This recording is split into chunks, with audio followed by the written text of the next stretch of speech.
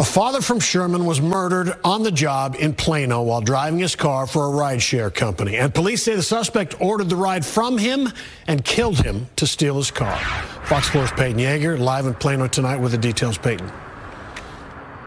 Steve and I spoke with the Uber driver, the victim's wife, over the phone today. The family lives in Sherman. He's a father of 4. The wife tells me the family is absolutely devastated.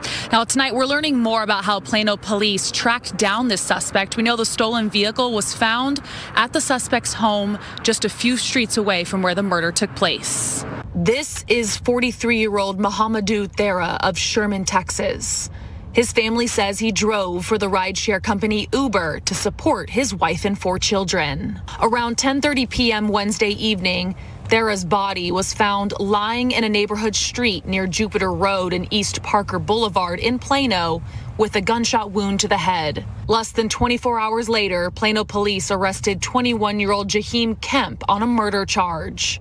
Police say Kemp shot and killed Thera and stole his Honda Accord. According to court records Fox 4 obtained on Friday, Thera picked up Kemp as a passenger Wednesday evening at 10 p.m. Uber records show the ride was canceled shortly after it was confirmed. 30 minutes later, Thera was found unresponsive in the road. Kemp used his full name as a customer on the Uber app. Plano detectives visited Kemp's home, which is less than a mile away from where the murder took place.